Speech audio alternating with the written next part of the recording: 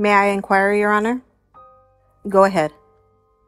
Lamont Johnson, called by the government, having been first duly sworn, was examined and testified as follows. Thank you. Please have a seat. Your name again is? Lamont Johnson. Can you spell that? LamontJohnson. Thank you. Mr. Johnson, if you could pull yourself closer to the microphone or pull the microphone closer to you. And can you tell us how old you are? 43 years old. Where did you grow up? In Brooklyn, New York. Whereabouts in Brooklyn, New York? Lafayette Gardens. You don't have to bend over every time you talk. You can move an inch or two closer. If you want to sit back and relax, we'll hear you sufficiently with that. Okay. Where's Lafayette Gardens? It's in Bed-Stuy, Brooklyn. I'm going to show you, within Lafayette Gardens, what apartment did you live in? I lived in 2 apartments in Lafayette Gardens. What was the first? The first apartment was 470 DeKalb, apartment 5F. And the second? 433 Lafayette, apartment 6F. When did you move to 433, apartment 6F? Around 1986. How long did you live there? 1986 to 2001. I'm going to show you what's in evidence, and you could see it on your screen there to the right as Government Exhibit 101. If you use your finger, you can press on the screen and tell us where is 433 Lafayette. I can zoom in if it's hard to. Okay, you've indicated, and 470, where you first lived before 1986? All right. Do you have a nickname? Yes, I do. What's your nickname? Sambo. Where does that come from? It comes from my middle name. My middle name is Sam, and it also comes from the movie Rambo. Growing up in Lafayette Gardens, who did you live with? My mother, father, sisters, and brothers. Do you have any children? Yes, I do. How many kids do you have? 5. What's their age range? My youngest is 15. My oldest is 23. Where did you sleep last night, Mr. Johnson? In prison, in jail. How long have you been in jail? 9 years, 9 months. So is that since 2005? Yes. What are you in jail for? I'm in jail for racketeering, distribution of crack cocaine, distribution of heroin, distribution of marijuana, and for murder. Okay, and I'm going to start with racketeering. What does racketeering mean to you? It means that I got together with others, that I sold narcotics, and that I was organized with them to do other things. And you said you were convicted of murder. Whose murder did you get convicted of? I was convicted of killing Stephen Brewer. Did you do that alone or with other people? I did it with other people. Who are those people?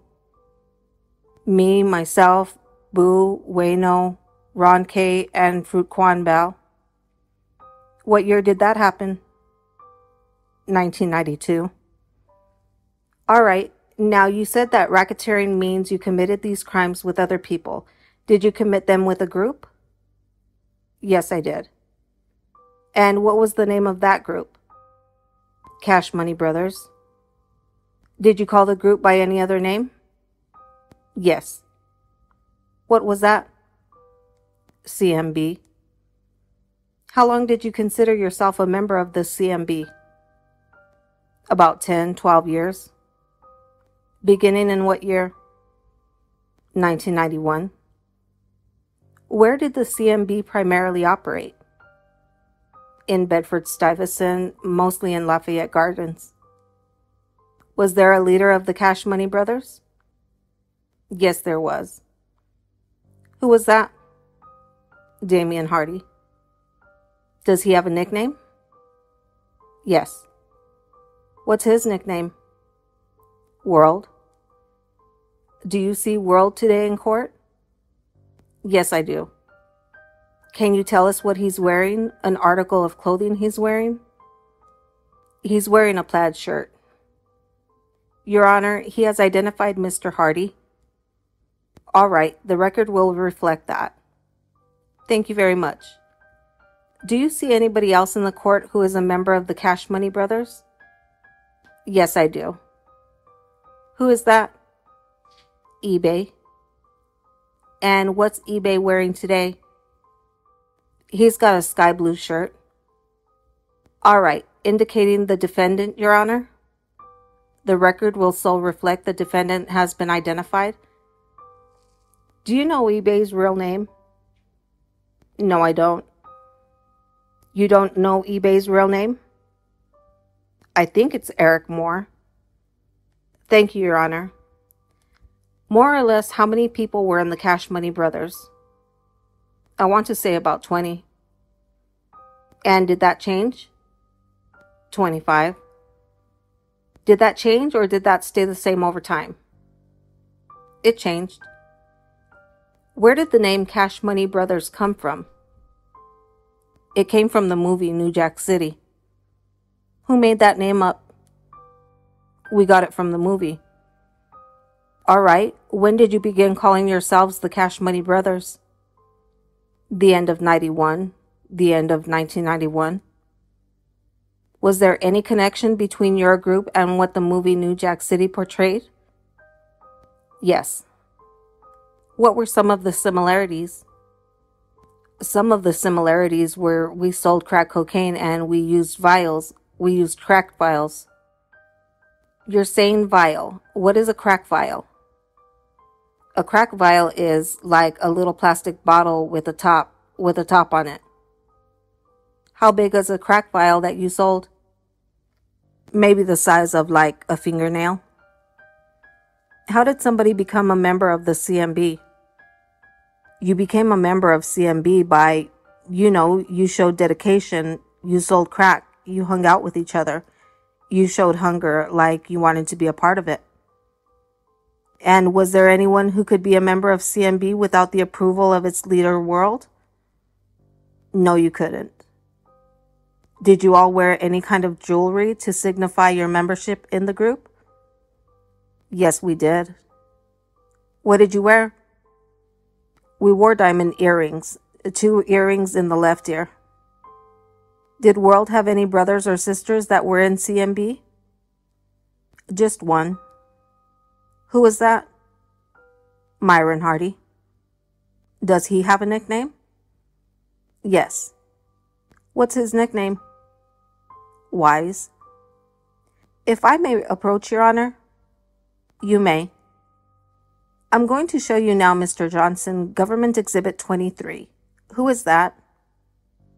That's Myron Hardy. That's Wise. Was Wise older or younger than World? He was older. By how much? A few years. Were you closer in age to World or closer in age to Wise? I was closer in age to Wise. And what about in relationship? Were you closer with World or closer to Wise? I was closer to Wise. And in CMB, what was the relationship between World and Wise? They were brothers, they were partners. They were close. And in terms of being partners, were they on the same level? Yes. Was there a difference in the leadership that made one of them more of a leader at certain times and the other one more of a leader at certain times? No. Okay. If one of them was incarcerated, for example, what sort of position would that give to the other? If one was incarcerated, the position of the other one was he was the boss, he was the leader, he was the controller, he controlled everything. All right. Was everybody in the group the same age, around the same age? No. Was there a divide in age between the people in the group? Yes, there was. And what was that? We had older members and younger members. And in terms of relationships to World or Wise, was there also a sort of divide? Yes. What was that? The older members roughly hung out in with Wise, and the younger members were with World. Okay, now you told us that World was the leader of the group. Did other members have different roles? Oh, yes. What were some of those roles people played in the group? Why don't you first tell us what eBay's role was? eBay? Uh-huh. eBay's role was that, he was a worker. He was somebody who held it down, somebody who was a lieutenant. He was like an enforcer. Okay, so let's just define those for the jury. You said he was a worker. What does that mean? A worker was someone who sold crack cocaine and someone who sold it for a fee, someone who sold it for the organization. And you said a lieutenant. What is a lieutenant? A lieutenant was someone who they gave out bombs. They collected money, they picked up money, they handed out crack, and they looked out for people. Now, you told us what is a vial. What is a bomb? A bomb is it was several vials that was in like a baggie. I would have to say it was several cracks inside one bag. All right. And how many vials of crack is typically inside of one bomb? I would say about 30. How much would that cost typically? We sold $3 vials, so times it by 30, it would be like $99. All right. And when you say you sold $3 vials, did you call those $3 vials by any other name? Yes. What was that? We called them trays. So you told us that a worker is someone who sells drugs and makes a fee. How do they make that fee? Oh, they made that fee by selling a bomb. How would the money come from that bomb? The pay was inside the bomb. Can you explain that to the jury, please? We sell our bombs and we would take our pay out of it. So if we had to give back $100, we would have $130 in each bomb. So we could have our $30, and then we would have to give back the $100 to the lieutenant. All right. And so after the lieutenant collected that money, where would that money go? It went to the lieutenant. The lieutenant would have to give the money to the boss. And who would that be? World. Now, you said that eBay was a person that also held it down. What do you mean when you say held it down? He stayed out there, He stayed on the strip, or he stayed on the turf. He looked out for the people that was selling for bombs, or, he protected us. And was there anything that he used to do that? Yes. What was that? A gun.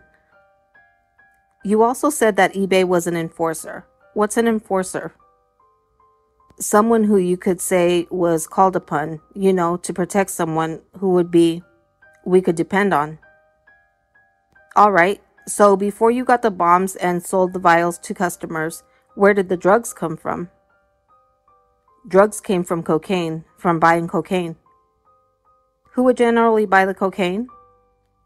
World. Where would World generally buy the cocaine? He would buy it from different locations, I would say, like supermarkets or like drug trades, like places where they sell large quantities of cocaine. And a supermarket, not in the aisle of a supermarket, I'm imagining. No. Okay, where? I would say like in the back of a supermarket or outside, like in an area where they sold cocaine. And we would like go over to the house and go to build it and purchase it. Did you go sometimes with World? No, I didn't. Now, once World would purchase the crack, would he bring it back to Lafayette Gardens? Yes. What would happen once it came back to Lafayette Gardens? How would it get into the vials that you sold in LG? We had to cook it. How do you go about cooking crack? You would add water and ice and baking soda, and you would put it in a kettle for like what you call like a whistler, and we would cook the crack. And after it was cooked, were there people that took care of cooking it? Oh, yes. Were there people that took care of bagging it up after it was cooked? Yes. Okay, and generally, who did you sell to? Generally, we sold to customers, people who we know, people who lived in the community, people who lived in the buildings that we lived in. Were those people that were buying small quantities or large quantities of crack cocaine? Small quantities, but a lot of it. For use or for redistribution? For use. Okay, and on a typical day, what would you say that you would sell? How much, either in money or in vials? Whatever is easier for you to quantify. I would say from the 2,700 and 1,500 daily. Okay, now you told us about eBay's role. I want to go through some of the other names, okay? I'm going to start with Government Exhibit 2. Can you tell me who that is? That's eBay. Okay, that's eBay. Government Exhibit 345? That's Diesel. And who is Diesel? Diesel was a member of CMB. What was his role? He was a lieutenant. During what time period? Like 1991 to like 1995 to 1996. Government Exhibit number 5? That's Boo. What was Boo's role? He was a boss. When you say he was a boss, was he a boss in the same way that World or Wise was a boss? No, he wasn't. What was the difference? He was under them, but he was over Diesel. He was someone who was there in the beginning, someone who started when the crew started. He was there. Your Honor, could I ask? You're pretty close together. Just keep the voices up so the rest of us can hear. Sure. All right, so keep your voice up. Government Exhibit 8? That's Trub. What was Trub's role? He was a lieutenant, someone who used to be a worker, someone who worked to sell to becoming a lieutenant. Over what time period? Like 1991 to like 1999? Government Exhibit number 9? That's myself. What was your role? I was a boss. I was a worker who became a lieutenant, and I worked from 1991 to 1999 to 2000. We're going to go through it in more detail, but when you say you worked all that time, what period of time would you consider yourself a lieutenant? Oh, I would say from 1999 to 2001. Government Exhibit 40? That's Phil. What was Phil's role? He was the bagger, someone who bagged up the crack. Government Exhibit 6? That's Broman, Keith. How would you spell Broman? You would say Broman. Okay, and Keith you said? Yes. Can you spell that for me, please? Broman. Okay. And Keith, do you know his real name? Yes. What's his name? I only know his first name is Keith. And his role? He was a worker who became a lieutenant, someone who held it down. Government Exhibit 14? That's DJ. What's DJ's role? DJ was a worker and someone who was a bagger. Government Exhibit 10? That's Jimbo. What was Jimbo's role? He was a lieutenant, someone who, he dropped bombs. He collected money. He was someone who was always there with us. When you say us, who are you talking about? The guys who were the workers. 24? That's Hastings, Stack. What was Stack's role? Stack was a lieutenant, an enforcer, someone who, you called on him when you needed help. He was someone who was there for us. He was there in the beginning too. Where is he now? He's dead. Government Exhibit 7? That's Popsy. What was Popsy's role? He was a worker who became a lieutenant, who was someone who was there in the beginning.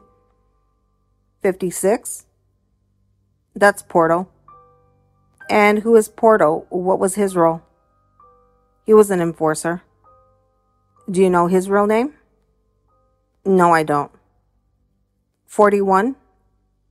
That's Miss Bunny. Who is Miss Bunny?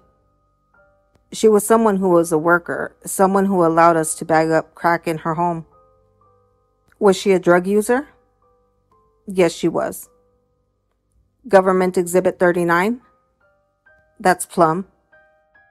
Who is Plum? She was a worker. She was someone she used to work with us. Selling drugs? Yes, she did. Government Exhibit 12?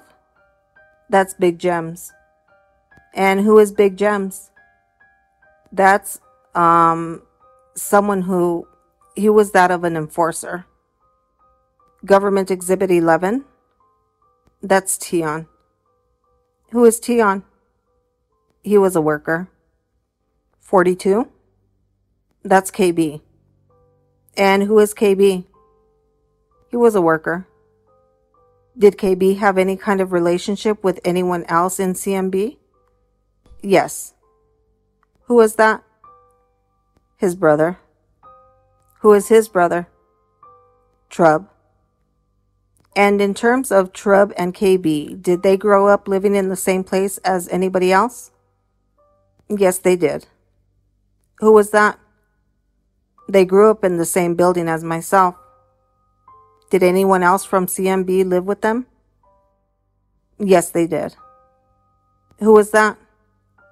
Their mother, their older brothers and sisters, and eBay. And in CMB, who lived with them? Oh, eBay. Okay. And Government Exhibit 4? That's Thor. Who was Thor? He was a boss, an enforcer. He was someone he grew up with us. Okay, and we don't have a photograph of Mousy and Peter Rabbit on this board, but who was Mousy? Well, Mousy was someone who he dealt with us. He was a young guy. He kind of left the crew at a younger age, He was there for us and there with us in the beginning, but he left and he stopped dealing with us when he was young. And Peter Rabbit? Oh, he was CMB. He was someone that was with us and he got killed. You also earlier mentioned a person who was named Fruit Quan Bailey. Who was he? Oh, he was CMB, a friend of ours. Okay, and what about a person by the name of Dante? He was someone who was down with us. He was cool. He was considered a worker, considered a shooter.